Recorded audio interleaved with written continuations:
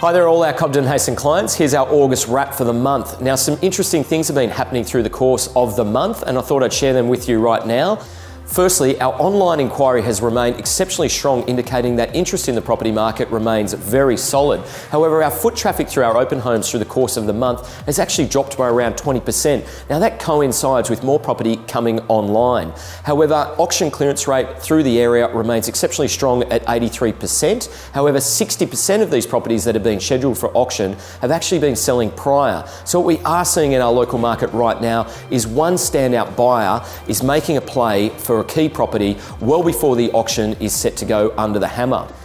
Now we've had some exceptional sales through Balmain and Rozelle through the course of the month, and I thought I'd share just a couple with you because there's been some exceptional pricing still in our marketplace. Firstly, 5 Adolphus Street in Balmain. Now this 2-bedroom sandstone cottage just offered the 1 bathroom and was on 150 square metres of land and sold for an exceptionally high price at $1.55 million.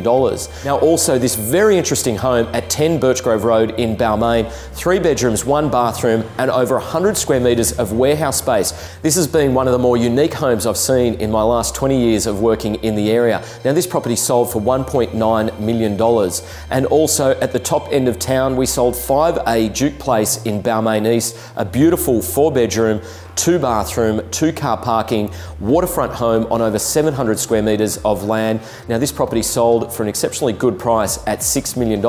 So right across the board right now we're seeing very good activity for every price point. If you do have any questions about the sales market, please make sure you contact us. Thanks very much for watching and I'll see you next month.